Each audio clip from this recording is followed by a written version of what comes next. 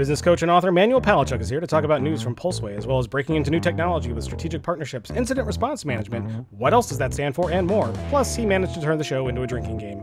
Seriously, it's ChannelPro Weekly number 186, Family Fisticuffs. Hello and welcome to ChannelPro Weekly episode 186. My name is Matt Whitlock, technology editor, online director, and your host of this fine program for people like you. And who are you? Well, look in the mirror and I'm going to describe not maybe who exactly you are, but I can probably describe what you do. You're a VAR, you're an MSP, you're an IT integrator, you're an IT consultant, you're a system builder.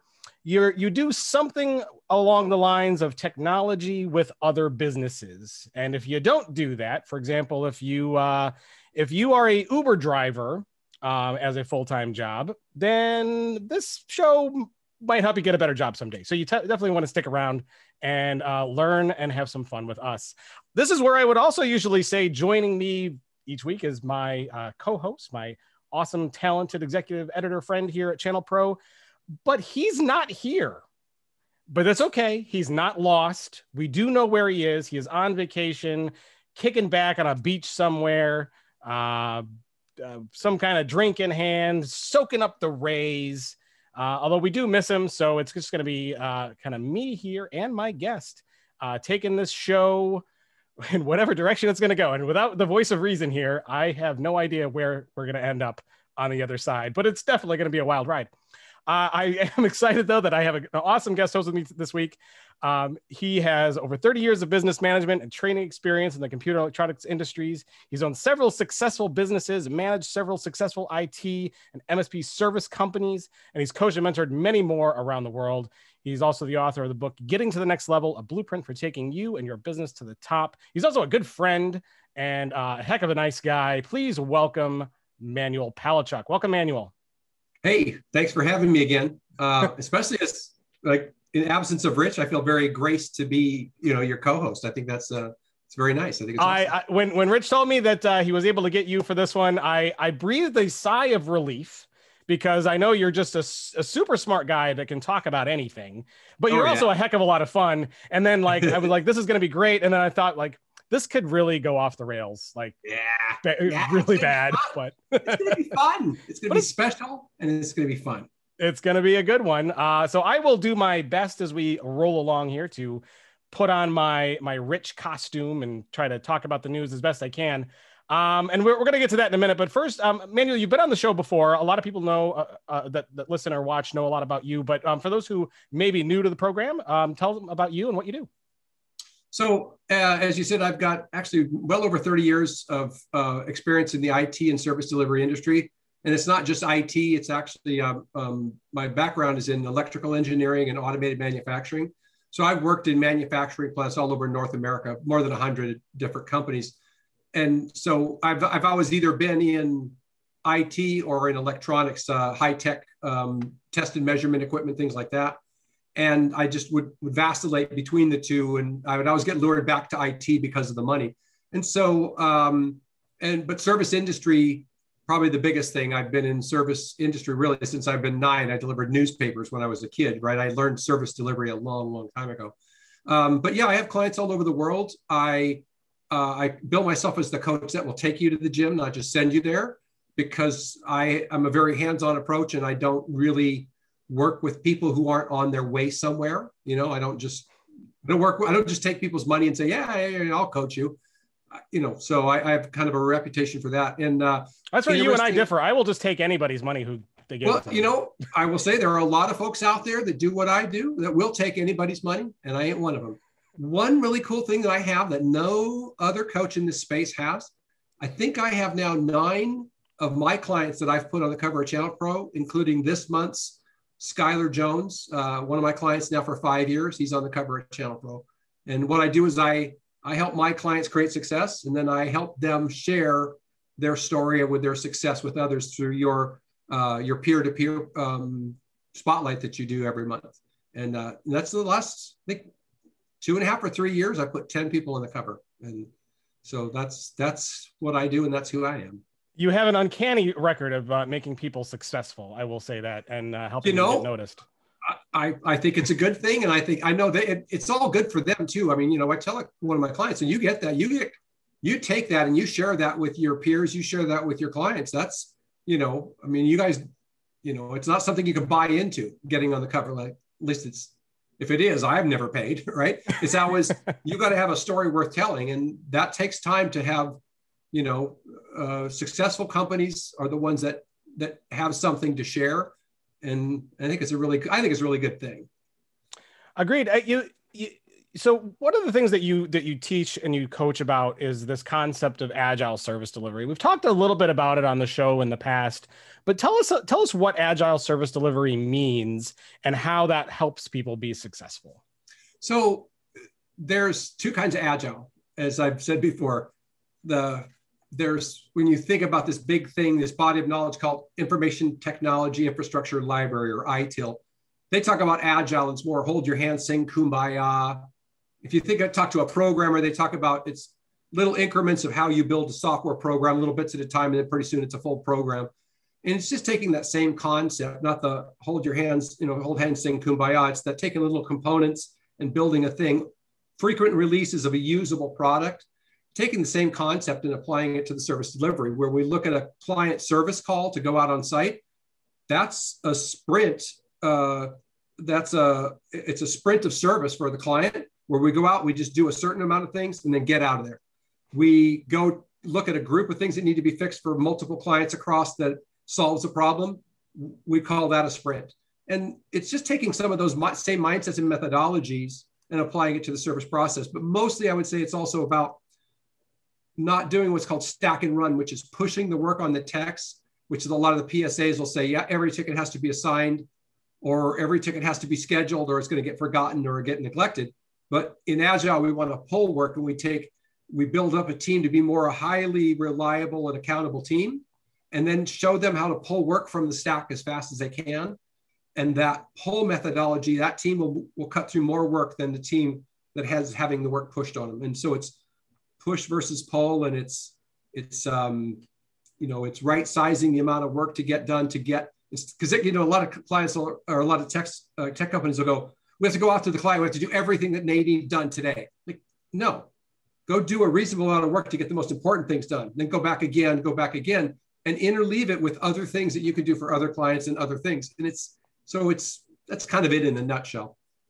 There's a big component of assessment with that. And I've heard you talk about this before, and I know even for our events this year, you're doing kind of a crash course on agile service delivery. And well, actually, no, that's on agile as applied to the business strategy, which is that's what my book is about. It's actually taking the same kind of concepts, but applying them to the business strategy. That's what the sessions that we're doing for ChannelPro are. Right. Okay. Business strategy, but assessment is a part of it. Is I've heard you talk about being able to like look at to set goals and to work towards small chunks, achieve them, and then reassess and reset new goals. Is that a big part of that strategy? Yeah. I mean, it's at the heart of Agile by definition. When you think of that, they say it's continuous incremental improvement through frequent releases or iterations. So whether it's business strategy or service delivery, everything we're doing for the customer, we're trying to get their IT infrastructure in a better shape, taken care of, managed, and then we do projects for them. And we're continuously incrementally getting them to the next level. Like everything that we do, that's really what it is. In our business, the IT company, the other side of it is our strategy is to always help our own business get to the next level. So our business strategy is the same thing. We're going to do this thing in marketing and get incrementally to the next level, incrementally in service delivery, in whatever aspect, marketing and finance, or marketing or sales or whatever. And so it's just so really at the end of the day, when people say, what are my main focuses of what I do? Agile service delivery, the service delivery process that is the machine, the money-making machine, and agile business strategy, development and execution, which is the plan. So there's the plan and the action, right? And so tell a little bit about the course you're kind of doing with our events over the next 6 months on the business strategy, how you're presenting that. What's a good overview, and why would somebody want to come and check that out? What are they going to learn? In one sentence, a really straightforward, easy to understand, and easy to follow business strategy life cycle methodology. It's four quadrants. Assess your business, develop a strategy, execute on the strategy, and then you're back to assess what went right, what went wrong, what do we need to change, and then learning to do that as a habit every business quarter. So the way it's implemented, the way it's being presented is the first session we did, and I think it's going to be available for people to view, or they'll be able to see it. Like until the series is complete, you can go back and watch the first one, which was done for the first ChannelPro. It was considered ChannelPro. What was the first one? What the ChannelPro Forum Midwest. It was our Chicago Midwest. live So it was show Midwest that was forced Forum. online. Yeah. So I basically gave the big overview picture of what the business strategy life cycle looks like, which I just told you, the four areas. And I literally just mentioned a little bit about it. The next five are going to be, I'm going to deep dive into each. When I say deep dive, but deeper than I did. I'm going to spend 40 minutes with each of those four strategy life cycle quadrants of assessment, development, execution, and then back to assessment. And the last one, I'm actually going to do a thing that kind of helps tie it all together and set you up for success, which is called the 7 predictors of success. And it's basically saying, okay, you got the tool now. Here's some incentive for you to kind of look at who makes it and really makes it to the next level, and who really, launches. And it's the people that execute and the people that have all these other, these other predictors in line that help basically determine how successful they're going to be. And what we've done is, so there's 6, the ChannelPro tour is 6 events. One's already happened. 5 more to go, and you're going to get each of the other 5, components of this laid out. But they're all additive, and each one stands on its own. So, like if you didn't see the first one, you watch the second one. I'm going to give a really quick recap. You'll be like, okay, great. This is assessing the business. All good. Stands on its own. If you don't see the fourth one, business strategy execution, it stands on its own. I'll give you a little quick review of how we got here, but it stands on its own, and it's all about executing on your strategy. So they're each modular, they're each standalone, but they all link together. And if you follow the tour, whether it's physically or virtually over the next 6 months, you basically get a view of, you get a tangible, usable, executable, a business strategy life cycle, that if you adopt it, I promise you it'll lead you in the right direction. Yeah, and the next one of those events is actually coming up here in a few weeks. It's June 9th in the Dallas area.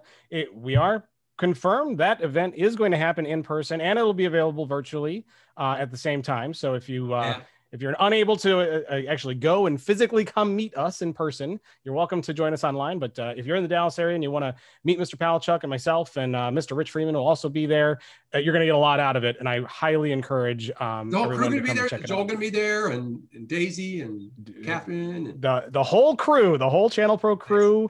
Minus Lisa is not going to be able to go, but the whole ChannelPro crew is going to be there. So come out. We want to meet you. We want to shake hands and then wash our hands. I'd love to. I can't wait. It's going to be the first time I've traveled, I think, in a year and a half, for outside of everything I've either driven to, and I haven't even left the state. I think I crossed it once, and that's it. The short way.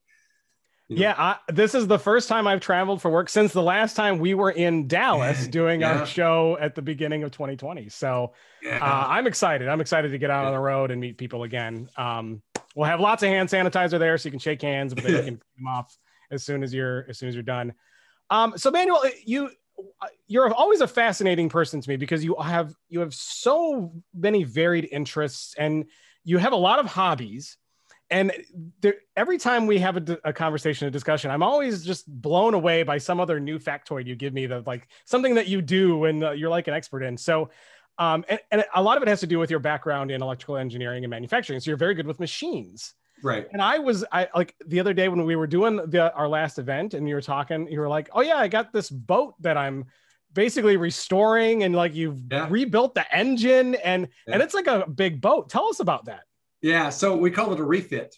Basically, it's a 38-year-old boat that was originally designed for the Great Lakes region. It's called a Bayfield is the name of the company. They're out of business. but they built a very solid boat that they call it a blue water boat, because although it's meant for the Great Lakes can get some pretty rough water. And a lot of people that buy them, they move them right out of Canada, get out into the Atlantic, or they come down the Great Waterway down into through New Orleans, and they take them, circumnavigate the world. So it's 45 feet end to end, but as a boat length, they call it 40 feet. And it's a small apartment on the inside. It'll sleep 6, and it's got a kitchen, a galley. It's got a full-size shower and a head or bathroom, and air conditioner, refrigerator, and it's basically, you could just go live on it, right? You could sail it. If you got the skill and whatever else, you could sail this thing around the world, and you can just go hop from port to port, whatever you want to do. And I bought it. It's called a depressed sail, and motor didn't run. It was froze. It was like a rusted brick. And so I just tore it apart. And funny thing is, 700-pound motor. And I pulled it out of the gangway, turned it upside down, completely disassembled it, pressed in new cylinders all by myself inside the boat. It never left the boat. And I just basically used a cross beam and a chain hoist, and, just kind of like knowing how to move mechanical things. And, I think it's kind of makes me feel good because I've never done it before, but I also went at it like, I know how to do this. I can do this. No problem. Right. And then I spent, because of COVID, I couldn't find parts. That was a pain in the ass. But I finally got all the parts, finally got the thing all put back together, and having trouble getting it to start. I went down on my birthday this year in February, and on my birthday, I fired that motor up for the first time, and it ran. And it was kind of nice because, you put $5,000 into a motor, right? You spend 9, 10, 11 months, almost 12 months rebuilding it, and you have no idea it's going to run. But there's no reason it shouldn't, because basically you've rebuilt it and it's all to spec, right? So anyway, so once we got the motor going, we were doing all kinds of other stuff, cleaning out the bilge, at the bottom of the boat where somebody spills something, it goes into this thing called the bilge. It's just a deep compartment, and there's oil and muck. We took like 135 gallons of greasy, oily, just environmentally deadly stuff out and took it to the recycle place, and then pressure washed it, cleaned it, and painted it. And, I got pictures. I haven't put enough pictures out. Michael Sigan was asking, he said, you got a website? And I said, yeah, but I haven't kept it up to date. I'm too busy working on the boat. But I probably got 1,000 pictures. So I've got pictures of us literally pulling the tanks up out of the belly of the boat and resealing the fuel tank and the water tank. We pulled all the wiring out of the control panel. Like there was just like a rat's nest, right? And then I'm like, all that. Oh, sorry about that. I'm like, we're gonna yard all that shit out of there, right? Next picture I've got is there's just like 4 wires. It's all gone, right? There, problem solved, right? So I'm gonna redo the wiring. We're almost done with the water. Just ordered the refrigerator and the air conditioner. We got a brand new stove. We're gonna come together in the next couple of months. And and I said, when you were talking about it, I said, you should come down. You can come down and stay. And you said, oh yeah, I'm gonna get away from the wife. And I thought, I meant you and your wife and your kids could come down. And you're like, right off, you're like, I just got to get away from the wife and kids. I should mention to him, I was thinking you could bring your wife, I'm okay with that, but I've been stuck at home for a year with my kids. Right. You're like, I'm going to go down and drink with Manny. Fuck it. Right? I would like that. So do you think that this project of doing this boat, there was also like a wall you had to, I'm going into 2 questions. There was like a wall that needed to get redone, right?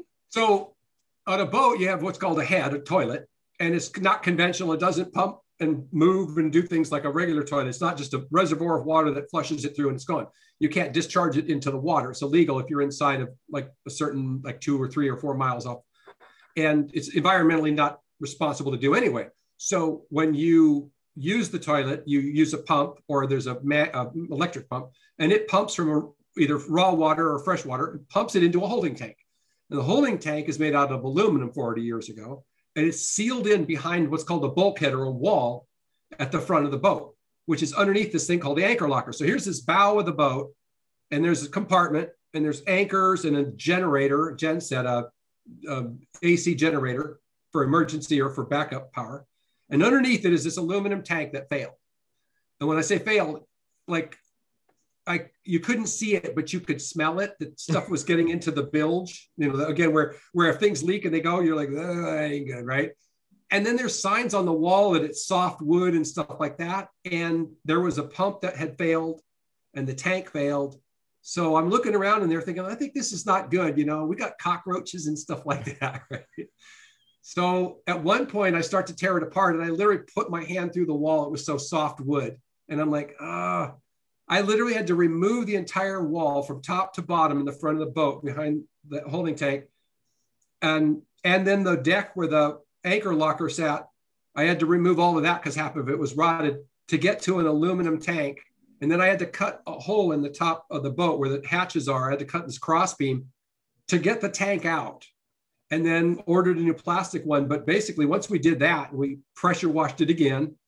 And then we bug bombed it. Like we put, I think we did a double whammy roach bomb, like close the whole thing up, pop off the bomb, get the hell out of the boat, close it all up, come back a couple of days later, did a few things, clean up. I popped off another bomb, come back another 3 days later. And, you know, we killed everything off, but then I had to rebuild it. So I ordered a new tank, dropped it in the hole, built the bracing and everything, built the anchor locker floor, put in this new wall, and you know, basically all new holding tank, all new hoses, all new wiring, all new toilet, all new wall. And it's kind of funny because like you had said, to me, I don't think about it as a big deal because I worked at a boatyard for years. My background in electronics or mechanics is like, there's none of this that's beyond me. I used to, you know, do fiberglass work. So for me, it's a lot of fun, but it's really kind of getting on my nerves that it's been almost a year and a half and I haven't taken this boat out to sail yet, right? It's a lot of work, no doubt. So do you think without the pandemic, do you think this would have even happened? Not like this. No, I'd probably still be working on it for another year. I've been afforded extra time because like everything's kind of, you know, all the travel that I would be doing would have interrupted. So instead I go down to the boat for a weekend instead of flying to wherever, you know, that kind of thing. So it's actually afforded me more time to get stuff done. I'd probably wouldn't sail until my next birthday, next February, right? But as it is now, by this, like in a matter of a couple of months here, we'll be able to just hop on it, grab our lunch, you know, some food, and go down to Napa or Naples or Gables, you know, Coral Gables or whatever in Southern Florida, or you know, no problem. Like, but yeah, but it's also been kind of weird because of the supply chain, right? In March and April last year, I couldn't get parts for the motor, so everything was in slow motion, which caused me to go, well, I guess I'll go ahead and get started on that. Well, I go ahead and get started on that. Well, I'll go ahead and get started on that. Now you got everything completely like, oh shit, we've torn this boat the up. Sorry. We're gonna make this a drinking game. Matt, we're gonna make it a drinking game. Okay, every time I say that, somebody's gotta take a drink. So anyway, so we basically tore the boat up. And then it's like, well, I can't put in the refrigerator unit until I fix that. And I can't fix that till I've got that put back together. So pretty soon you're like, okay, you're in project mode, right? This is, you know, we were just going to get the motor going and see how things went. And then we found out that the bulkhead is done. And while we're waiting on parts for that, we went ahead and checked out the air conditioner, and that doesn't work. So we tore it out. And pretty soon you got this whole thing torn out. And we're just literally coming out now full circle to getting, you know, we have no more rotted, broken, or things that need to be demolished or removed. We only have things that have to be finished installing, painting, or replacing. Does that make sense, right? Right. That's exciting stuff. It's exciting stuff, and I hope that you get a nice big bottle of champagne that's good and smash it on the side to christen it in, and hopefully I can get a few pictures to put here in the video. So hopefully while you were talking about, we got some pictures that we were overlaying. So I'll hopefully get those from you. Yeah, you know, I'll get you a picture of the motor before, like this rusted old thing, and then the motor done. It's like you'd think it was a new boat.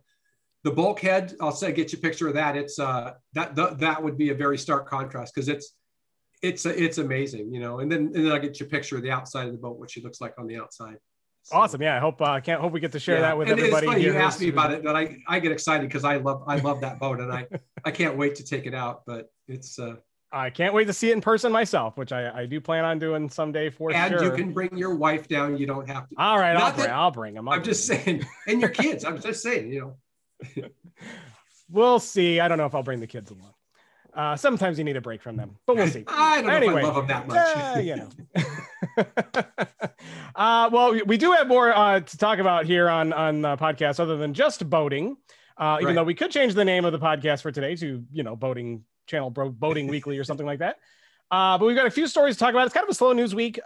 Rich is not here, but we got a few things we'll talk about. So Pulseway's in the news. We're going to talk about Robin Robbins event. A couple of interesting things out of that. I want to get your take on, Manuel. We're going to talk a little bit about breaking into new technology with partners. We're going to talk about incident response management. That'll be an interesting one. And we're going to talk about the 2021 vendors on the Vanguard. Also got a little game we'll play with you on the other side of the break. So lots of cool stuff. Stick around, and we are going to dive in and get this. I was going to say show rolling, but we'll get the motorboat running and the sails open. And let's hit the water, right?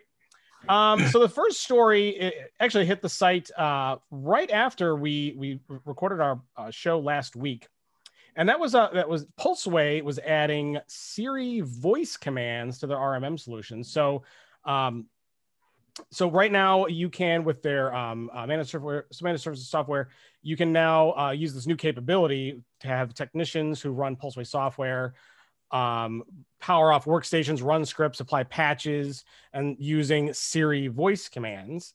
What they say is that it's designed to kind of keep users who are like driving a car, doing something where they can't interact or hold their phone, that they can still initiate these programs. You can put these voice commands in individual devices. You can define groups. It's supposed to ask you for confirmation of these commands that you're giving, so that way it doesn't do the wrong thing. So that's kind of an interesting one. I wanted to get your take on that, Manuel, but they also added a new update that launched some network management software to do discovery scans faster and enhance functionality. And they all introducing a retooled engine for its remote control solution that's supposedly 3 times faster than its predecessor.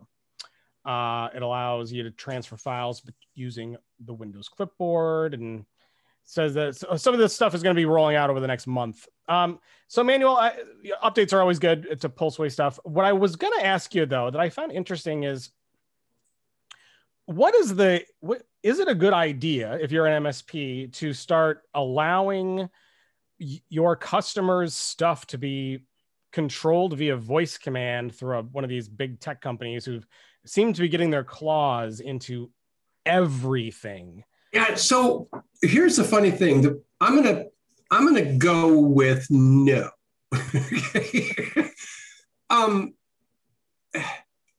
I get that we've got to move technology, and it's wonderful that we want to see that the world of tomorrow that we saw when we were kids on TV become true, where somebody says, the Jetsons, he talks to the dishwasher, he talks to the maid, she's a robot, and the things just happen, and that's cool. But then there's a reality of perception. Like this is the same as when you've got a real Siri and you tell it to play one song, and the name of that song is close enough to the name of another song, and it plays the other song. Okay, this is a real thing. Okay, humans have misunderstandings in communications and speech because they're all built on a language, and they don't really look for accents and all those other things that can come into play, right? So here in America, let's take somebody who's a tech down in New Orleans, has a bit of a Creole accent to him, and they try to tell this thing to do something. The chances, A, that they're going to get it to work are already low enough, but that they're going to get it to do the right thing is, I'm going to say no.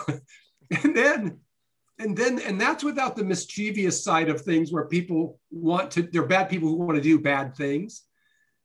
And I can't even imagine all the ways they're going to try and exploit this. Because at the end of the day, what is a voice command that Siri receives? It's turned into digital. What is digital? Digital is a signal that can be duplicated, hacked, recreated, reconstructed, changed. So all you really have to do is figure out where the weak point in there is, whether it's the microphone, at the device, you know, because we think about from a background in electronics. I go, first thing you do is you hack that mic, right? If I hack the mic, I own. It doesn't even matter what you said. It will do what I said. And it will say, beep, got your command, executing, and that server goes down, right? I get where they're going with it, but if I were an MSP, I wouldn't let this do I wouldn't even let this anywhere near the servers for anything other than, hell, I wouldn't even let it use it for a password reset.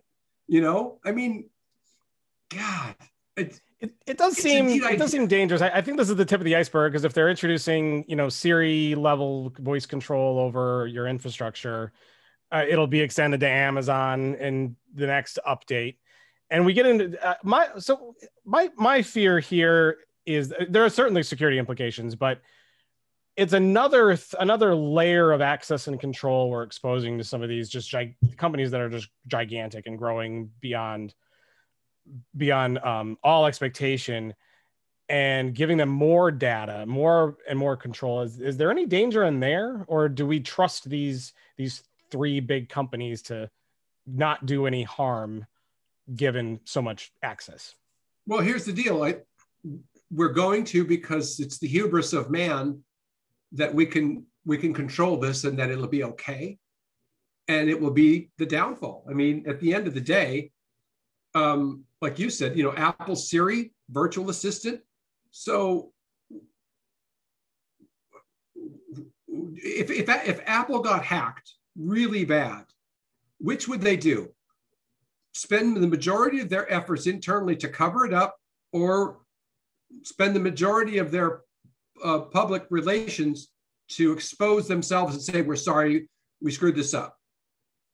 It's a for-profit company. They've got billions to lose. I'm not saying they cover it up, but they've got a choice. And so you're going to go and bank that company, like you say, is going to have the responsibility. So what's the problem is, society will be okay with it, but the individuals won't. Like me and you are like, yeah, I don't think I'd do that. But at the end of the day, society's okay with it. We're just going to do it. Like, oh, everybody else is doing it, it's going to be okay, right? I don't think these companies should have that kind of power, because look at what's going on right now with the hacks that are going on. You know, we know Russian-based companies, or, you know, cells, or whatever you want to call them, are actively trying to get into everything they can in America, and probably other companies. They're probably working on China just as well, right?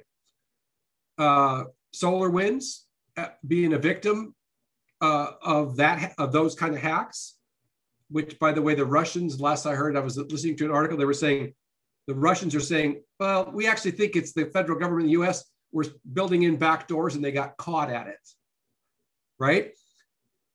All of that is real. Like, doesn't matter who's really doing it. Doesn't matter who's the victim. Doesn't matter who the culprit is. You're going to tell me that these companies, Google, Apple, are absolutely impervious? The answer is no.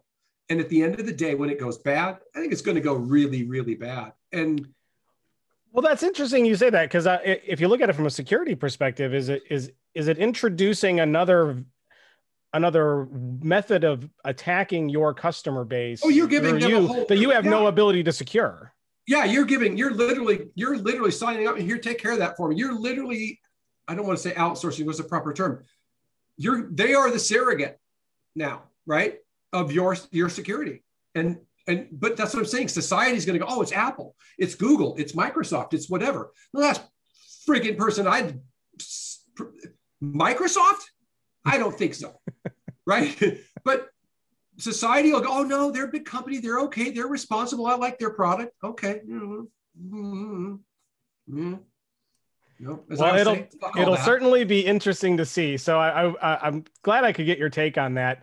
And folks, for those who want to learn more about these stories that we're going to be talking about, for every episode, we put a show sheet up on channelpronetwork.com that's got links to all of these stories. So you can go and you can read the details, because I kind of skimmed through it and just give you the highlights so we can talk about it here. But there's always more detail. I gotta say, I do gotta say one last thing about this. I gotta tell you that the people that are Pulseway, they've got a responsibility to see to it that the infrastructure security levels of who can and who can't, what levels of script can and can't be done. Can you imagine the complexity of that? Like, that's to me really is one of the big things, is like, this is like, you need big data, neural network stuff to see to it that it's just a labyrinth of opportunity for somebody who's hacking. To me, that's just. Yeah, on the surface, I'm kind of with you. I'm not on the. I think I would go that route, especially like so early on. I don't know. We'll watch this trend, because I'm sure if they're going to do it, it's going to be. We're going to see more of it, and then we'll just kind of have to see how that plays out down the road. We got one other news story to talk about, and we're not going to talk a lot about it, but a lot of people in the industry look to Robin Robbins for marketing advice and marketing solutions and support, and follow her and do a lot of the things that she says, and as they should. She's got great programs, and she's a very smart lady. Awesome stuff. She had her event that took place on between May 11th and 14th. It was the 14th annual IT Sales and Marketing Boot Camp. Looked like it was a success. There's two things in the story that I want to talk about, and go to the website, folks, and pull up the link for this. Or if you're on YouTube, you can open up the description area, and we got links in here, and you can get a recap of everything that happened. But there's two things. One, she introduced a year-long program that's called the Celebrity Authority Trust, and it's intended to help position MSPs as well-known, trusted authorities. It carries about a $30,000 price tag, where they'll teach you all of this kind of stuff to create like an origin story and professional photos, and kind of turn you into a quasi celebrity. Manuel, as someone who coaches people, the reason why I wanted to get your take is because you are a business coach. How important is this type of marketing and branding towards becoming successful to you? I think that a certain amount of it is absolutely critical for you to build your base and your client following, and be identified in your target market. And I think that if you want growth, it should be built without question. Most of these things, they should absolutely be built. We talk about, when I talk to my clients, well, like having one of my clients show up on the cover of ChannelPro because I helped them create success and they shared their success. That's a thing that you should, at the very beginning, I said, you should tell your clients about that. You should share that with people in the community. That helps boost your credibility and all of those things. Being involved also, as well as being involved in community, all of those things. I think it's very important. I don't know that it's required. There are many companies I've worked with who literally have just gained market share because they have momentum in a vertical, and they have word of mouth advertising that is done amazingly. And it's surprisingly shallow pool, but a broad reach. And they've built very large businesses off of that. But all of what, when I read the article, all of those things are things that a company should be striving for. I mean, I would say in one way or another, to make a nice, robust presentation of their company. I think there's a few things missing from it, but. Interesting. Yeah, very, very interesting. It's good to get your take on that. There was also one other thing out of this event that I wanted to chat about briefly, and that is some of the statements that they made about the pandemic and some of the businesses that have come out of this on the other side more successful. And I know, I think you're a proponent of making sure that marketing is a part of every business's plan, because if you're not marketing, you're not generating leads. But what she's saying is a lot of the companies that really achieved a lot of success in this climate that we've had over the last year, the ones that invested heavily in marketing and promotion, do you kind of feel that way too? That if you're in a position like this, that is the right approach to grow? Well, okay. So one of my favorite management and business strategy wizards, high level, mentor wizards, Peter Drucker says there are only two primary functions of a business. Marketing and innovation. And innovation is largely given to us. I've said this many times before. Intel tells us what we're going to do for technology on processors. Microsoft tells us what we're going to do for operating system. Like, in a way, it's not a huge pool of things to pick from our technology, and the innovation is largely done for us. They tell us what's the new thing, and we either just go move and implement it. So the implementations or the innovation's easy. Marketing being the other one, you've got to be constantly marketing. Otherwise, you are going to be falling behind and you're not attracting the new clientele. People don't know who you are. So yeah, I mean, marketing it's half, I think it's half of what you do. I think one of the statistics I've seen at various places, Service Leadership and others, where they talk about the MSPs and IT service providers in this industry, if you're not spending at least 7 or 8% of your top line revenue on marketing, that means that if you've got $100,000, literally your one person operation, $100,000 a year, you're not spending $7,000 a year, you're not going to get to where you're going. Right? Now you got to spend it wisely for it to actually do you any good. If you're a $5 million company, right? Wow, right? That's a lot of money. Yeah. So yeah, I mean, what is it? 350 some thousand, 170 some thousand a year. So yeah, marketing is very important. But remember, that is your business out for massive growth, or are you just like, there are people who build businesses, perfectly good businesses that are family owned, that just chug along and they don't grow fast, but they're very solid. They're very sound. They will be here in 20 and 30 years. Then there are companies who go, oh man, I'm going to make it rich. I'm going to sell this thing off. Right. And I think there's a lot of people out there, entities that perpetuate, oh, you want to grow your business as fast as you can, you want to be I call it a bottle rocket. You're going to pop and you're going to go cash in. Hey, that's what everybody's got in mind. And I think there's too much of that going on in this industry right now is, well, I want to grow this business really big and then I'm going to sell it off to somebody or whatever, make it rich. Oh, okay. So do you want to build something lasting or do you want to build something to cash in? And the marketing for one is different than the other. I want to build something lasting. Well, you got to be marketing, but you don't have to be in your face, fantastic, bold statements, everything. You just have to be there when they need you and be a solid name they can trust.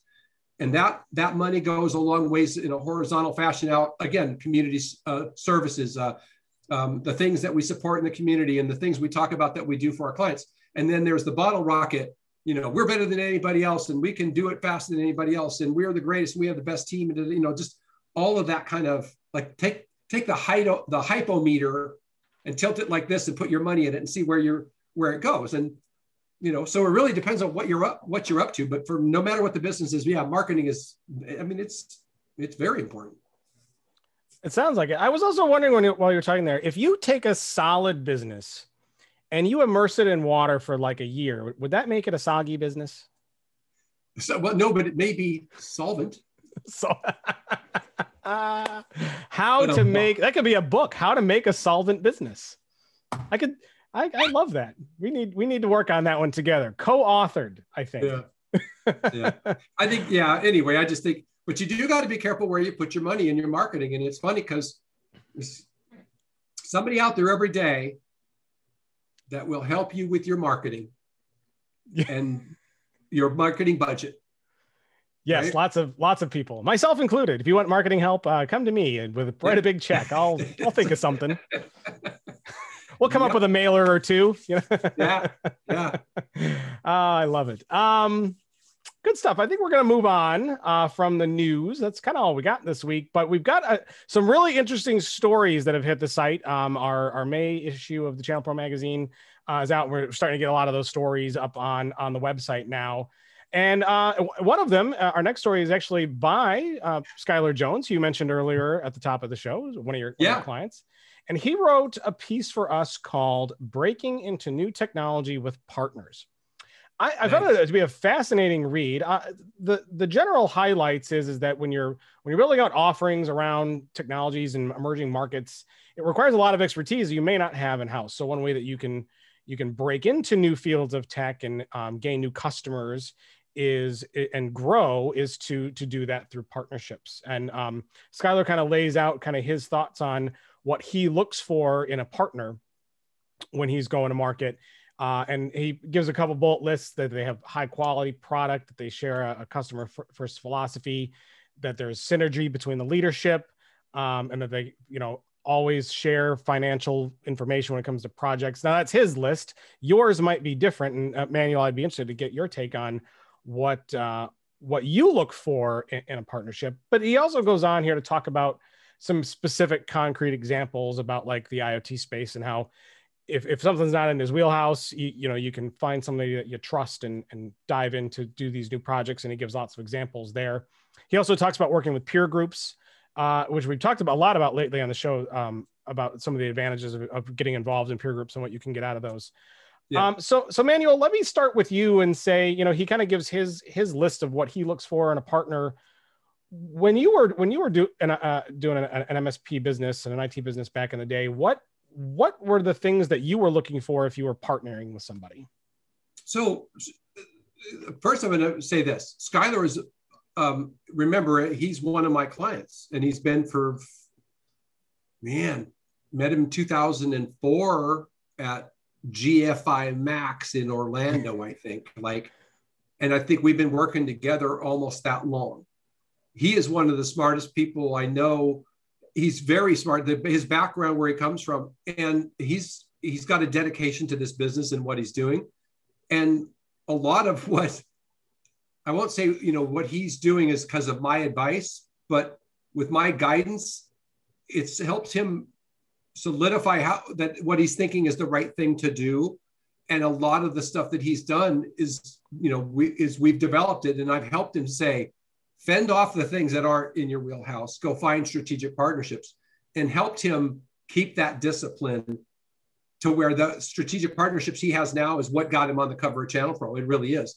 And, and the people that he works with. Now, so when I look back, the same thing I would tell any client is what I learned. And that is, I look for people that have the same mindset and integrity and values, largely. I've never been able to successfully couple with and make a strategic partner of a company that didn't at least largely have the same values. And when I say, it's not like we went, oh, I have this and this and this, what do you got? And they go, oh, we got this and this. Nah, fuck all that. No, we're not a fit. Or, oh, no, that's a great match. Let's be a partner. It's, you do business with them and you work on a project, you do a thing. You start to get a feel for how they treat their clients, how they treat their employees, how they look at the world, how they look at the community. Daniel Goleman in his book Focus, he talks about inner focus, us, the company, outer focus, other companies around us, and then other focus, meaning the world and everything else at large. And you find people that seem like they're wearing the same goggles you are, maybe put it that way. And every time you listen to your gut, and either don't partner with somebody because they're just not a match, or do because it's a good coupling, it's always been successful. So it's really kind of hard to put the tangibles on it, but it starts with the values. It starts with their mindset on what they think customer service is, what they think quality products are. And it takes time. It doesn't happen like, oh, we meet up. Oh, we're going to get in business. It's going to be great. No. Skylar built some of his best relationship he's got is with a company who provides a complimentary service that they do cameras and security stuff. And they saw that Skylar does the networking stuff. Man, for years now, they've just been getting closer and closer. And there was one point where he was like, I'm wondering if we should meld businesses. And I said, no, don't do that. Stop it. Don't do that. And it's one of the best things is because they're both getting stronger. Their partnership's getting stronger. They're learning to work together better. And they're both of the same mind. I know the other gentleman, I've met him and broke bread and talked with him. And so, but to me, it starts with that. And after that, really then the strategic partnership is, to me, it's kind of like culture of a company. If you got the values and all the other stuff in alignment, man, I don't know that all the other stuff is really negotiable or up for discussion. So what's the other viewpoint of you can devise these strategic partnerships, but you could also do it internally. What's the risk and rewards to think about whether or not you want to try to work with other companies or try to do it yourself? So I have everybody, there's other versions of this. I call it the core competency matrix. So let's say I'm Skylar, I'm looking at my business and I got this list of core competencies required to take care of my own clientele, dentist office. So we know the dental software. They all use Microsoft software. So we use Microsoft Office 365 and all of those competencies. Then there's all the competencies to take care of my business. We use XYZ RMM, XYZ ticketing system, XYZ accounting. So there are all those tools. And then project management and all these other things. And I list all these core competencies and I have a roster of my technicians, a vertical list of them. And I put X's and see who all knows what. We need a broad understanding of all of those core competencies across the team. And then when we find a new one that gets brought in, I don't know, XYZ sniffing software for security, pen testing. Okay, are we going to take that technology? And I know that's very narrow because it's one piece of software, but let's say as the security as a service and security first concepts start to bleed in, are we going to own that? Are we going to put all of that roster of things on our core competencies and learn them internally, or are we going to outsource them? And every company has to make that decision. So to me, that's what it looks like. And so when you weigh it, you go, how long will it take us to get a competent team with a high enough level of capability? We can measure it in time and money and pain of action, because there's only 3 of us versus a company that's got 22 versus a company that's got 55. Company that's got 55 goes, oh no problem. Put it on the roster, set up the quarterly roadmaps for the engineers and techs and the people, hire people, whatever it takes, and fill those core competencies, no problem. Company on the other scale, like 3, 4, 5 people, you know what? We're going to start learning this. It's going to take us 3 or 4 years before we have 3 people that have a high enough level of competency, partner with another company or outsource it. And, that's kind of the dividing line. But it starts with a core competency matrix so you can do a proper evaluation and have some idea what you're doing. And I guess there's no right or wrong either. I was sitting there thinking how you talk about getting to the next level, and it seems like growing your competency is one of the ways to get to the next level and do more things internally. But there's also something to be said for staying lean, though, right? Like there is. Again, Peter Drucker, I think, is who said it. Like, focus on what your company does best and outsource or partner with somebody else for everything else. But as your company grows, you go, you know what? Like you said, I mean, really, it is. Are we ready to do that? Does it make sense? And when you do your quarterly evaluations on the business strategy, you look at that and say, no, but you know what? We are going to strive for that because it makes sense, because it's so coupled. Like, for example, I'm going to use security again. The security component, I don't think any IT or managed service provider should be outsourcing security with any. They should be figuring out how to get it as a core competency inside the company. 10 years ago, 12 years ago, I might have said, yeah, have somebody else do all your pen testing and all this other stuff. You can do your basic assessments and keep the boundaries and the borders, but it was a different world, right? So time changes. The business has to continually mature. Also, if their business is getting more and more mature, it's kind of a requirement. So I think it depends on the company, but it also depends on what your vertical is. And then that brings us full circle back to the strategic partnership. If you found a company that you've worked with for 6, 8, 10 years and you've developed these, it doesn't make sense to bring it in-house. As long as that company is as mature, is as stable, reliable, and they're a coupled partner, you could go a long ways without ever bringing that competency in-house. And so my last question, I want to ask, because you said that seemed like there was this example that you gave, there was a lot of synergies, and I'm sure other companies get in positions with partnerships where they've been working with the same company for partnered with them for years and years and years, and they're doing all these projects together, and there are the synergies. Why not merge them? Why not be one thing? What's the advantage and disadvantage of doing that? Because your advice was, it's not a good idea. You're both growing together. Well, oh my God. Well, besides the complexity of my favorite analogy is this, like, as a sailor, you got two ship's captains, pirates on the sea, running around, making money, doing well at it. You meet up, right? Port Royal, Jamaica. And you start talking, you're having a beer. You're like, you know what? Well, you're in Jamaica, you got to have rum. Yeah. Look, well, you could have grog too. So, but I agree. You're right. So you're having some rum. And you say, I could make a gaggle of money more if we teamed up and did this thing. Okay, let's go do it. Now, you scare them out, we'll knock them down. Boom, right? We got a plan. We're going to figure this out. We'll make them believe they're going to get away from us just to come into your arms, and then we split the booty. Boom. It's a wonderful thing. Then you go, hey, well, we should merge and actually I'll be the admiral. No, you be the admiral. Wait, who's going to be the admiral? Now, all of a sudden, you have a problem. How many captains can any ship have? One. How many admirals can a fleet have? One. So you have two people who are both strong-minded, strong-willed, have the ability, have the following of their crew, and you're going to go merge these two and call it an armada or whatever, right?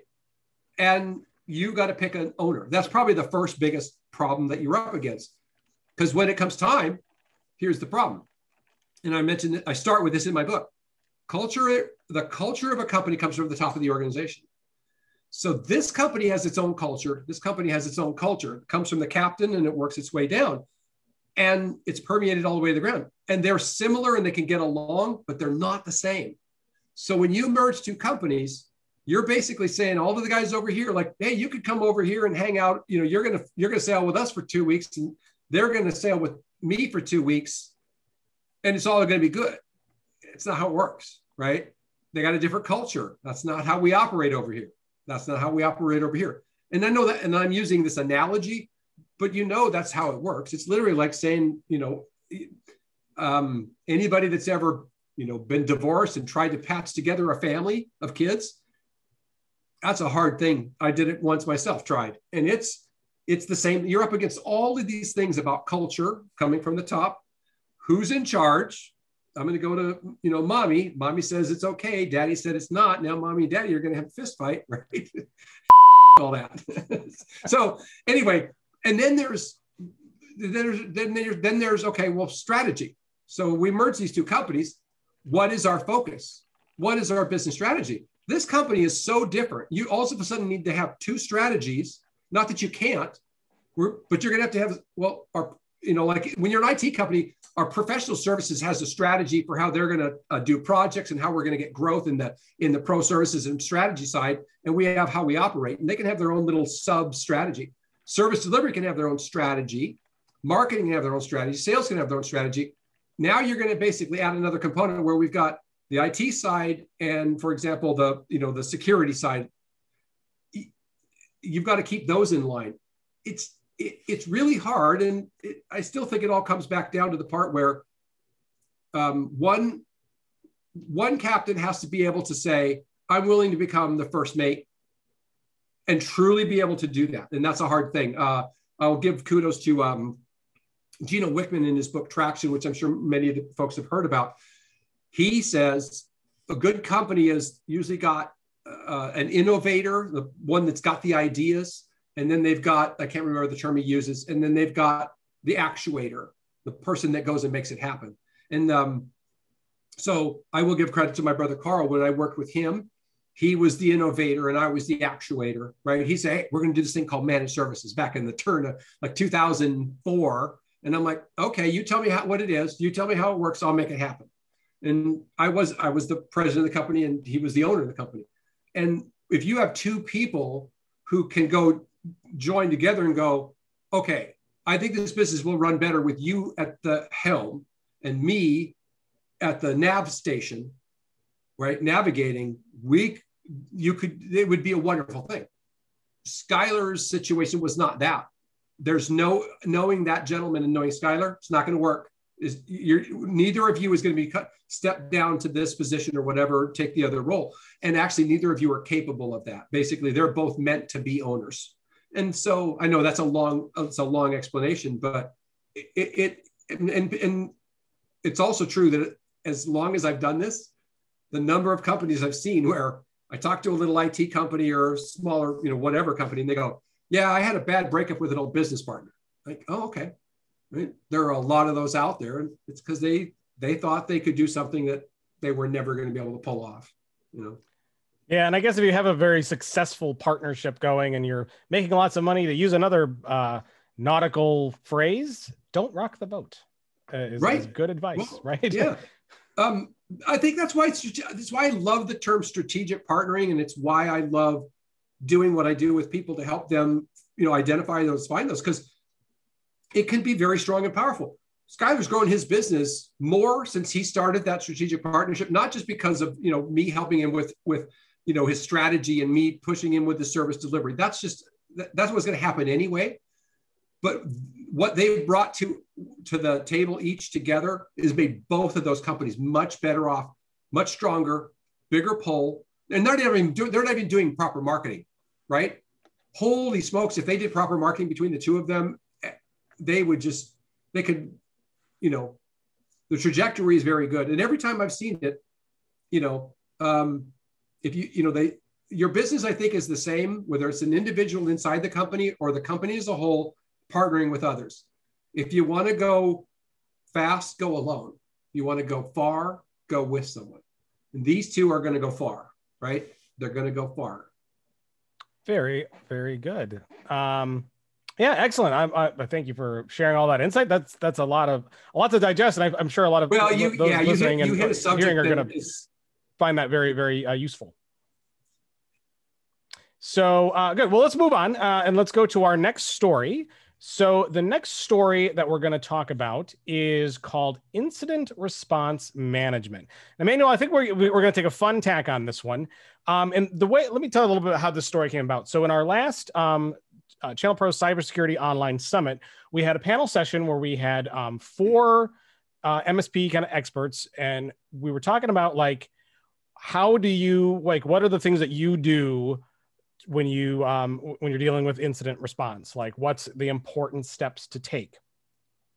And we asked them different questions and kind of went to see what the first 3 or 4 things that they would do after X happened. So we asked each of them a different question. So this was what we asked Corey Kirkendall was part of this. Corey Kirkendall, yeah. Yeah, Brian Weiss, Michael Kokenower, and Jason, his name's escaping me. I will think of it. Jason. Brian Weiss and Jason Farron was on here. So all good stuff. So what I was thinking that might be fun is I'm going to ask you the same 4 questions that we asked them. Okay. Although we asked them what was the first 3 things that you'll do, or what's the steps you're going to take. I'm just going to ask you to tell me what's the first thing you do.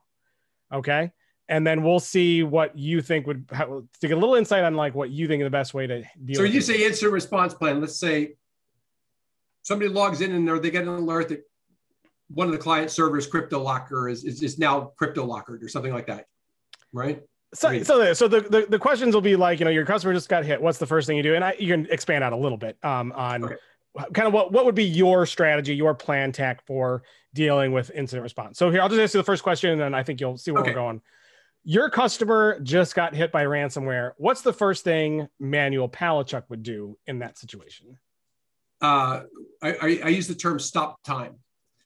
Basically, you go put a team on to start collecting logs and capturing a moment in time as far back in history as you can. Our logs, everything, you put a team on that. You are you're preserving the scene, right? And I mean our systems, the client systems, because if we were infiltrated, we need to know. So you go, basically stop time and take a snapshot. Get started on. It's going to take a while. You get started on. You're collecting logs. You're you're refreshing systems that they start a new log and grabbing the old one and start stacking those in a pile for forensics. Awesome. So you and Corey Kirkendall agree that that's an important step. That is in his answers that he gave, was to, he didn't say it as stop time, but begin collecting evidence logs and understand the depth, isolating where the threat vector came into place. He had some other things to add too, so worthwhile to go and see what Corey Kirkendall had to say. Great answer. All right, Manuel. Question number 2. The attack wasn't just ransomware. They got into the client's database too. What do you do? So again, basically stop time. First thing you got to do is communicate with the client. The database is going offline.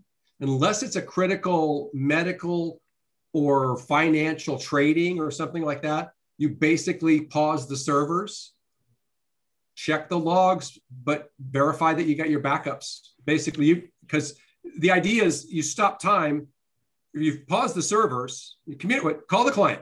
We're going to stop this. We need you to know what's going on, right? Pause the servers so that it doesn't continue to propagate if the virus has anything to do inside there, but also so that we're not feeding more data in that we have to redo when we do the restore. Because basically everything from last backup to now could have to be recreated, right? Right. Very good. And of course, the first thing that Brian Weiss said when asked that question, verify backups. So smart answer there. All right, let's go on to the next question, who we asked. This one we asked of Michael Kokenower. This time you are the victim. Your RMM has been breached. What are your first 3 steps? I'll say maybe your first 2 steps, but you can give me 3 if you want. No, I'll give you the first 3. This is going to be easy. 1, call the wife and tell her we're going to Tahiti finally. 2, pack my bags. And 3, go to Tahiti because you're out of business. No, okay. So really, again, it's the same kind of thing. We have to go offline. We have to stop time for us. Basically, you get communications, get everybody on the team and say, stop what you're doing. Literally unplug. We've got to take an assessment of what's going on and how far it is. And when I say unplug, I mean literally unplug your laptops. We've got to create an air gap to reconnect to our workstations, our client machines in the old-fashioned way, or drive out there or whatever else it is. But if we really think it's the RMM, we basically got to go into each one of those, pull the agent or pause the service, stop the service. And again, that's going to require an action plan. But basically, stop time, everybody unplugs from our systems, from our clients, and then we initiate the air gap connection, meaning we physically go out there, we get a new machine that can't have been infiltrated, we remote in, we disable the agents, stop at its point, and then we go back to the beginning of start capturing logs and everything else like that. And it's hard. A lot of people are afraid to do this. They go, that's a very drastic thing. Well, I'm sorry, but like this is a different world than it was, when I started computers. Geez, I had to dial up and have my phone talk to another computer, right? Those days are gone. This is it's a ridiculous what can happen. And if you're not clear on what, basically, like I can't stop an entire business. Well, you can stop it or you can let it continue to crumble, right? Mm-hmm. This is gangrene. Like this will destroy things, Yeah, Michael Kokenower had some similar things to say there. Also some very clear-cut steps that one should take. I do love your attack that, well, if that happens, you're just done. Yeah, we're going to you may as well go on vacation. But he said, I meant we're moving. Not vacation. No, we're just moving. It's great. Empty the bank accounts. We're just going. Leaving the country. Just hang it all up. He did say a lot about securing RMM. And he said, bring in the experts, tap your insurance company at legal and PR as quickly as possible. Yeah. And he had a lot more to say. You'll have to go check the article for that. All right. So I think the best way to handle an incident response is to prepare in advance before one happens. So we asked Jason Farron, what are the best ways to prepare your customers and your employees for an incident before one occurs? So you have to know what your response plan is. You got to know what you're going to do. When I say stop time and you're going to do this, you got to have that laid out and what it means in a narrative. It has to be communicated to the entire team so they know. And the funny thing is, you actually have to run simulations. People don't do that. They're not willing to do it. It takes too much time. And there's a concept of in software development. Microsoft's been using it for years, and QuickBooks used it for years, where they literally will take a certain group of clientele and they'll inject a problem to see how long it takes to get discovered and figured out. And they call it extreme software development. You have to do the same thing where you literally put that thing in there and see some frontline tech watching the heads up board doing, oh, crypto locker? Nah, that can't be right. Doink, doink, doink. In the same way, we're fishing our clients to see that they will, who's going to open up that letter that says they want $1 gazillion from a guy named whatever in some other third world country, right? So they had to get that money because they did, in fact, win it legitimately. I got to open that email and I'll do whatever it takes to get that, including give crypto locker to my workstation, everybody in my office. You have to do the same thing to your clients or to your techs and engineers, simulate the scenario. So build the plan, educate them on it, run the scenarios and see how well they fare up to it. Just like a fire drill or anything else, right? It's a great answer. And a little different than what we got from Jason Farron. So, but you guys are both on the same page on the very first thing that Jason Farron said, which is train. Yeah. And he goes on to talk about some things, but you also mentioned some stuff that he didn't talk about too. So that's a very good answer. Interesting stuff, folks. If you want to see what the other four experts all said, hit channelpronetwork.com, find the show sheet for episode 186. Or if you're watching on YouTube, open up that description area and hit that link. I think everyone will find a lot of benefit here. If you want to see the panel session and everything that was said, you can also catch the ChannelPro online security summit that we did. It is available on demand. Is it video? Yeah, it's available on demand. So people can check that out. I think you'll get a lot more out of that. Yeah, check that out. And you can hit events.channelpronetwork.com and hit us up for ways on how you can get to that event on demand. Very cool stuff. I mean, Manuel, we're rolling right along. We've covered a lot of stuff. We do have a story that I wanted to touch on today, but I think what I'm going to do is I'm going to tease it now, and I think we're going to talk about it next week. And that is our annual 2021 Vendors on the Vanguard story. So every year, Rich Freeman and the team kind of comes up with vendors that are kind of up and coming, new in the market, have new things to offer, and are companies to watch in the year ahead. And I think in the interest of time and in the interest of, I think it would be best if we had Rich here to talk a lot more of these in depth, because he knows a lot of these companies and why they're on the list in the way and some of the interesting things they do. I think I'm going to tease that. Check that story out on the website. It just hit the website this week, and then come back to Channel Pro Weekly next week, and we will make sure that we talk about that particular story. With that, we're going to take a short break. When we come back, we'll be on the other side with Manuel Palachuk. I got a fun game for us to play, and we'll wrap up the show with some regular... that wasn't it? Oh, good. Okay, great. That wasn't it. We got more fun ahead. I got a museum pick for you this week, and of course, we'll break down what's going on. So we will be... right. You're killing me, Manuel. We will be right back.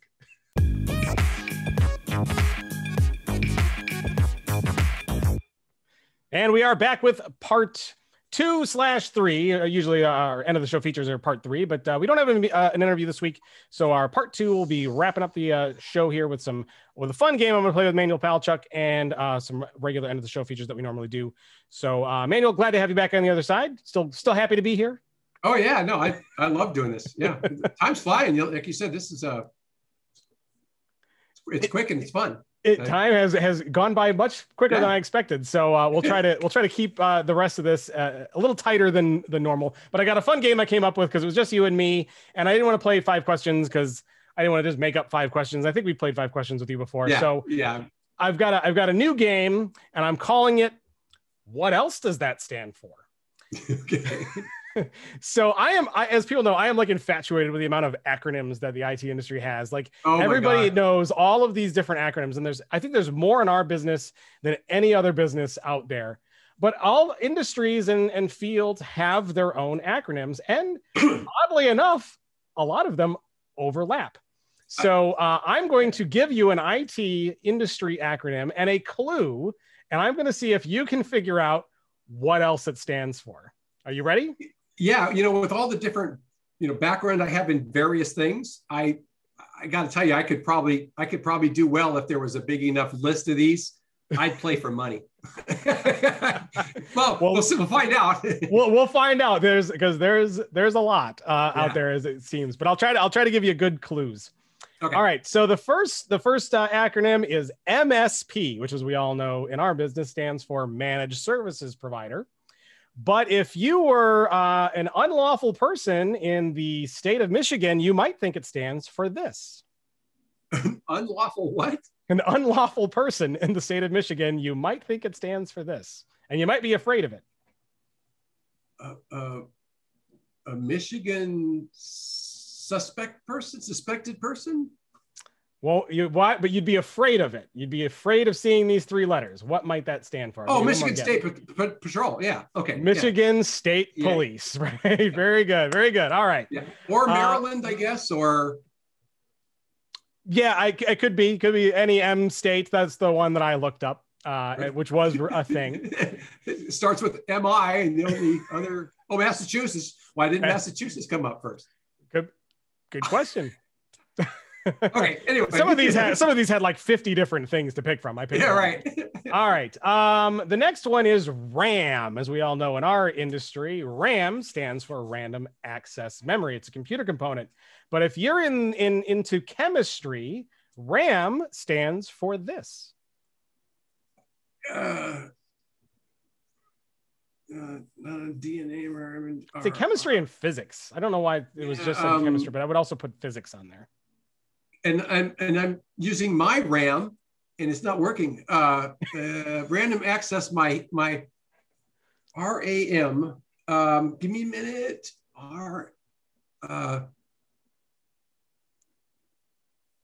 And I got nothing. Stands for relative atomic mass. Relative atomic mass. Certainly one I've heard and I understand and know that, but no, it's not one. Yeah. Okay. Not one that came to the top of mind for the IT mind. All right, next one. Let's do HDD, as we know in the IT industry, stands for a hard disk drive. But if you were into trucking, you would think that it means this. Or machinery. You should know this one. This is a machinery one. Trucking or any type of gas-powered machinery. So heavy duty drive or high displacement drive, trucking,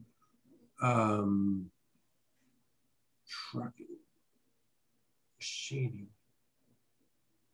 I'll say, I'll give you another hint. If you were into engines.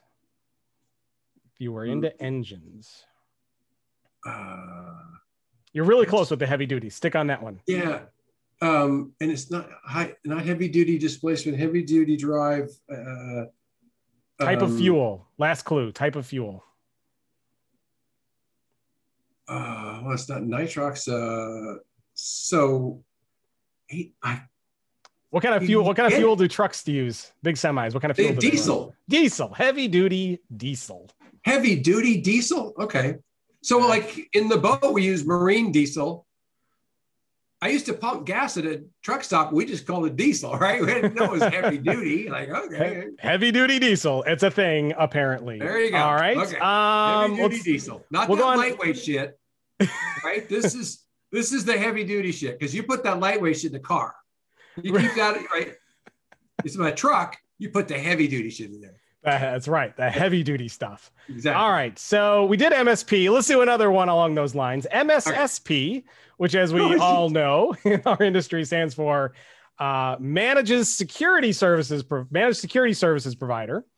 But if you were in the medical industry, it would stand for this. MSSP? MSSP. I don't know if you're going to get this one. Medical surgeon for surgical plasty. Like, these are very good, Matt. I feel bad now. I thought I'd do better. No, maybe I need to be drunk. Maybe I should have drank for this. I'm gonna put together a list of like 100 of these, and when we're in Dallas together in a few weeks, we'll oh my God, we'll have a little fun. But it would be, you might think if you were in the medical world that it was a medical staff services professional. Damn. I know. I'll give you one that I do think you'll get though. So in the IT industry, when you see DB, you think database. Right. But if you're into football, you think this. Oh, defensive back. Defensive back. Very good. Yeah. All right. Okay. Good job. All right. Next one, USB. If you're in IT and computers, you see USB. And in fact, if you're anybody who sees USB probably thinks of universal serial bus first. But if you're a farmer and you see USB, you might think this. If you're a farmer.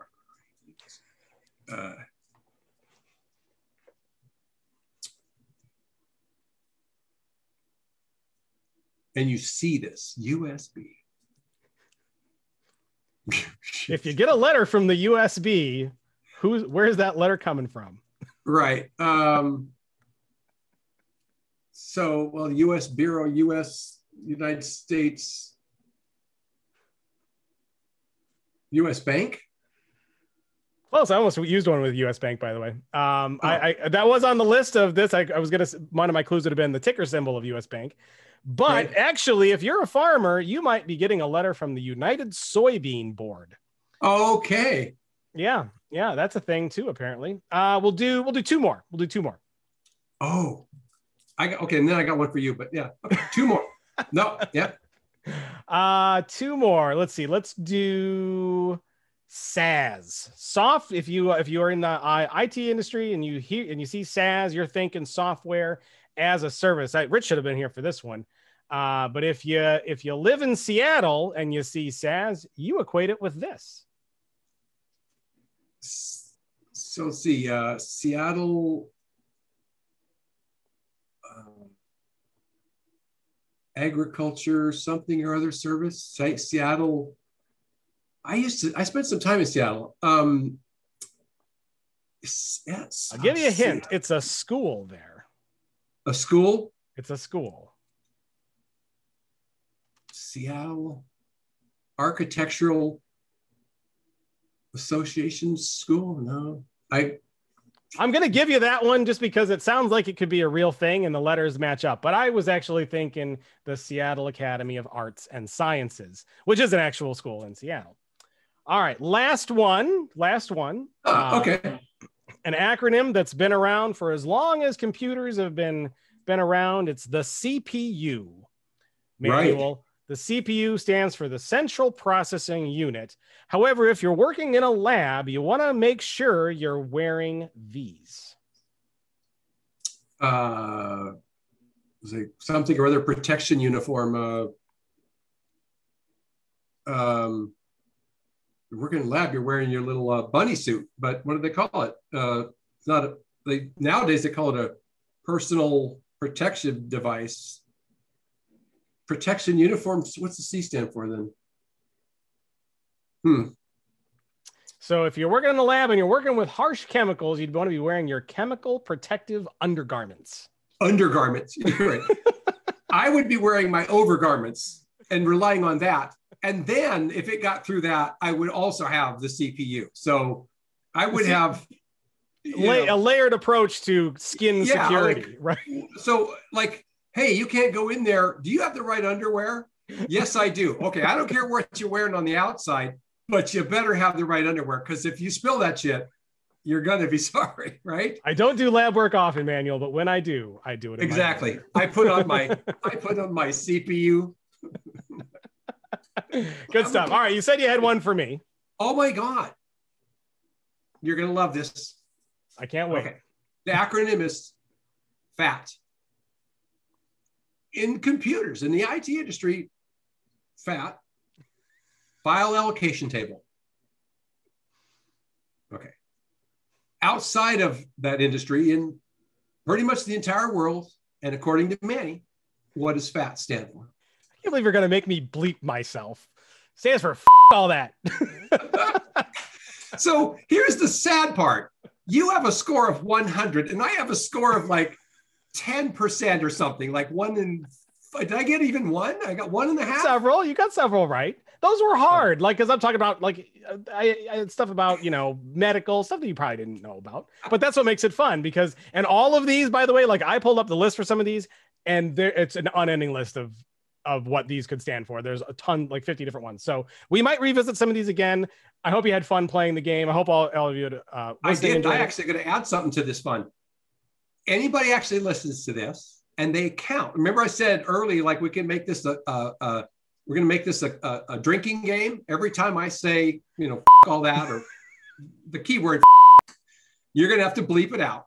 But when you go to bleep it, you track how many it is. And don't tell anybody. And anybody that listens to this, they send me an email saying, this is how many they are. The first person to do that, I will give them a one-of-a-kind exclusive all that t-shirt. So there you go. So now there you go. We'll see if anybody catches on and get a t-shirt. I have one of those t-shirts, by the way. It's a very nice t-shirt. I know, right? Yeah. Oh, you could bring it, right? I could bring it along for sure. Yeah. All right, we're gonna move on. That was fun. Hopefully, we'll play that game again down the road with some other folks. The drinking game or the acronym game? The acronym game, and we're always up for good drinking games here on Channel Pro Weekly, I guess. But we're gonna move on to our next segment, and that is our museum pick. It's been many weeks since we've done a museum pick because we're always running out of time. And I've had one sitting here on my desk for like 4 weeks that I've been trying to get to, and it's a fun one. It's a fun one. So, Manuel, I want you to think back to the year 2006, 2007. And I want you to think of the world of mobile devices at the time. And as we all know, smartphones have radically evolved, particularly since 2007, and are indispensable. They're ubiquitous. They're everywhere. They do everything. But there was a time when a smartphone was a very different kind of thing, but they did exist prior to the iPhone, which came out in 2007. And I have an interesting one that's from that time period that we're going to take a look at. So this is not the last, but one of the last smartphones pre the iPhone. There was one other model after this one, and then basically this kind of smartphone just all stopped being manufactured almost instantly overnight. So this is a Windows Mobile 6 device with a slide out camera. So those who are watching on YouTube, you're seeing a good picture of it here. Yeah, Laura loves that keyboard. Man, she could probably do 40 words a minute on that. I'm not shitting you. Yeah, I was pretty good and proficient at it in the day with this. But this was a fun one. So this one came out in 2006, a little before the iPhone. And actually for a while, this was a superior device to the iPhone. And I made some arguments at the time, primarily because the first iPhone was it was sleek, certainly sleek. I think capacitive touch was certainly the way to go. But there was no app capability. There was no extensibility on the iPhone, particularly until the iPhone 3G. So I found the iPhone very limiting in the beginning, and I continued to use this for quite a long time. But for those who had never used a Windows Mobile 6 phone, it was kind of like a little pocket PC, but it operated and would work kind of like Windows 98 at the time, I guess. It's very Windows 98. So it'd lock up about every once a day, and then you'd have to reboot it. Well, you know what? Windows Mobile 5, I think, was that way. But actually, this one was actually quite good. It didn't really crash on you all that much. But it's a very small screen, as you can see. It was, lower than VGA quality. Had a very good email client in there as well. And it was extensible and had apps. You could get software. There wasn't a centralized store for Windows Mobile, so you'd have to go to the various places and download stuff. And sometimes you didn't know what you were downloading, but there was repository of decent application and software. Had a web browser. The web was still kind of new back then. It wasn't as the internet wasn't optimized for mobile devices back in the day. We'll just say that. Well, among other things, but yeah, among other things.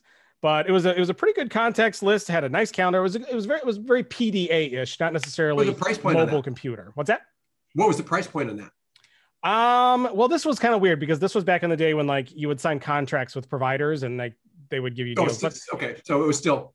Yeah, I would say if you were gonna buy it outright at the time, it was probably $400 to $500, which was a lot for a phone back then. Oh, but it's still, well, which is not so much a lot now because we've been trained to, but still $400. I've never paid $400 for a phone. I've always got, the deal where you either get your phone for, it's a $300 phone, but you get it for free. But at the end of the day, $400 phone that's the same price of a phone, an average phone today. Right. Yeah, absolutely. And I think I think I spent $99 on this, and then it was like a 2-year contract or something like this. But it was a very powerful device at the time. It did a lot, and it was kind of like this is kind of like an homage to the last smart PDA type phones before the iPhone hit and really moved mobile devices in a very, very different direction. Yeah. So now, did you ever have a phone like this, or what were you rocking back in the day? Were you a Palm guy? 2006? And yeah, in the 2005, 2006 era. Here's the funny thing. I was still using a flip phone, and I really didn't like it as much as my Nokia. But having my background in electronics and technology, I just thought it was all just shite. The technology was not like, I wasn't going to settle for that. Like, I'm not going to do that. That's just, it's such low resolution. It's such I was like, you know what, I just need to make a phone call, and I'm not even going to try and do this until it's seriously usable technology. And so I don't think 2000 only, I went to Europe in 2007 for like the summer, came back, and then I went, okay, I'll get a phone that's like more like that. And actually by then, almost 2000, at end of 2007, really it changed quickly, right? By 2007, I think my phone actually had a screen and functionality. It was a Motorola. So yeah, I was sad. Think whatever you want. I was still using a flip phone and still missing my Nokia that had no flip. Yeah, a lot of folks didn't even skip the whole smart I like to call it like the PDA phone. Yeah, generation. My company would have paid for it. I just was like, I'm not going to spend my life staring at that little screen, hoping that this thing has this, like waiting. Like if I sit and stare at it long enough, a new app will show up that has some use. All that. Sorry. Its primary use was email contact management, like a PDA type functionality. Yeah. And at the time of this one was in existence, the major competitors for this style of phone was like Palm had some, BlackBerry, and then there was like the Windows Mobile varieties. I guess that's the thing is thank you for reminding me. In that era, everybody was trying to get to where BlackBerry was. And I had a BlackBerry in the mid 90s and into the late 90s. And so when it came time and I no longer needed that, or the company, I had a job working in the Department of Energy as a contractor, and everybody had them, and it was just a thing. And it was a wonderful thing. I guess that's why I had that gap of, look, if it doesn't have any capability, it can't actually do anything, I don't give a shit. And so if I'm not going to hold a BlackBerry in my hand, I'll just give me my freaking Nokia, give me a goddamn shoe phone. I don't care, right? I just need to make a phone call, get a phone call. I'm not going to try and craft an email with it. Again, though, my wife, she had her little flip up, and she could have written a book on that thing. Awesome. Your tolerability for technology, mine was low. So that was then. And so I like to usually do a tech pick most weeks, especially when I do a museum pick. When I say that was then, this is now. And when I made this pick, it was like 4 weeks ago, but I still want to talk about it because it kind of goes along with something that happened. I would say now about 4 weeks ago, 4 or 5 weeks, 6 weeks ago now, maybe. But we lost a competitor in the smartphone space. LG decided to pull out of making smartphones. They lost money on it. Right. Amazing to think that a company like LG can't make money in smartphones. It's a market that is heavily dominated by 2 or 3 companies. I think they could have made money, and they had market share. Oh my God. They had market share. And it's just, hey, here, have some free market. What? And I'm sure people at Microsoft are like, yeah, like if we could have just held on, they probably by default might have collected half of that market. by accident, and then they actually would have made money on that on their phone anyway. But yeah, so what's the pick? So with LG gone, the one thing that I liked about having an LG in the industry is that they were, in order to try to grow and capture market share, they were doing a lot of interesting things with phones. Some form factors that, like, I don't think maybe drew people, but at least they were doing something different. So the one that I wanted to pick, and if you can still get it if you go looking for it, that might be a fun one if you want an interesting device, a piece of history, and that is this one. It's called the LG Wing. And wow. it was interesting because it was two screens kind of on top of each other, and you could flip it over, and then apps were optimized to leverage this kind of format in some fun different ways. So you could have, for example, a video running on the top, and you could have the player controls at the bottom, so you could do stuff. There was some interesting enhancements to the email client to leverage the extra screen real estate. It was just a unique and interesting device that I thought was kind of fun. And they were working on all kinds of wacky stuff at LG over the years. So if you want kind of a weird one to stash away or use for a while that has some interesting capabilities, the LG Wing, you can still find it out there today. But here's the thing, like we're with T-Mobile now. We used to be with Metro PCS, stands for Metro Pizza. So I saw some of these other phones, and there is one laptop I was looking at that had the main screen at like the 3600 by whatever resolution, Matt. But down above the keyboard, it has another display about as big as a cell phone or a little bit smaller. And the idea was that you could be watching the gamer. It's HP's gamer. So you could be watching the game in first person here, but then down on the console, on the keyboard, you have another screen that would like show you all your totals and your weapons, or you could tell it to show you this, like all the score stuff, instead of being overlaid and in your way, you could glance and see what's over to your left and stuff like that. And so I think that that's going to be in the future a lot. I think that what you're going to see is, my just standard, whatever, LG K40 brick. I'm going to open up, and you're going to have a phone that's too wide and bottom's a keyboard. All of a sudden you can do your keyboard thing again. I think you're going to see more of that, and whether they turn, whether it does the wing thing or not. I hope so. Now, when you turn it back, LG showed off a rollable that they were at CES this year that kind of like, we're into the age of like flexible OLED displays, and like the phone would like just kind of slide up and the screen would just magically get bigger, which was kind of cool. So hopefully we'll still see some innovation in those areas with less competition. But it's a bummer when you lose a competitor, because you get a little less innovation and a little less competition. I got to tell you, it's still, when you think about business strategy, they went, you know what? I don't think they cared about who's going to get the market share. They just said, you know what are we going to be good at? What do we want to make our money at? Because I think they could, I know they were making money. They could make money. They just went, we could make more somewhere else, right? And they just pulled in the skirts of their product line. Here's an odd thing. Always bothered me. I don't understand why in technology in the world, this has not been solved yet.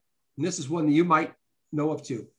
Nothing pisses me off on a phone more when I'm trying to send a text message and you're typing in your message or you're talking your message, doesn't matter. Why isn't there a freaking backspace? Why can't I backspace? I have to touch the cursor and put it where I want it. I'm sorry, not a backspace, a delete. I can backspace, but I can't delete. I have to get that little line to move to the other side of the letter. You're right. There is no delete button. How is there not a freaking delete? I think you're onto something, and I think we're going to have to. I can't be the only one, but you didn't know it was missing. I think your brain. I've noticed it's missing. I guess just like everyone else, I've just gotten used to it. But having a delete key would be nice. Mediocrity. Even if it was like shift backspace. Oh my God! I take it. That'd be it. That would solve the problem right there. Yeah, double quick tap, right? Of course, I haven't tried to double quick tap. I wonder, no, I'm pretty sure it's still back. I think I'll just backspace. But yeah, right? Come on, it's the 21st century and all the innovation, and we haven't, like the keyboard layouts, they got figured out. They got it all. The only thing they don't have is a freaking delete key. And that's what I want. And when that shows up, we'll have a party. I agree. Well, so that's our museum pick this week. It was the AT&T 8525, also known as the HTC TyTN or the Hermes. It went by several names back in the day as carriers picked it up and rebranded it as their own. So wait, what do you got to pay for it now? What's going to cost me if I wanted to go find one of those? I find one. Because no carrier. That's what I was going to say. By the way, T-Mobile and all those, they're not going to give me that phone. They just their stock is just disappearing, right? Where do you're going to get it on eBay, or what are you going to do? An old one like this? No, the new one, the Wing. Oh, the Wing. No, you can still get them at they're still in stock at a lot of vendors. They got to clear out inventory first. And LG said they're going to support it. I didn't look up the price. I think it's probably somewhere in the $1,000 range, $700. Wow. Might be a little less. I don't know. But fun one. So check that out. That was the LG Wing 5G and my old museum pick, the AT&T 8525. Manuel, unfortunately, we're running out of time and we got to wrap it up.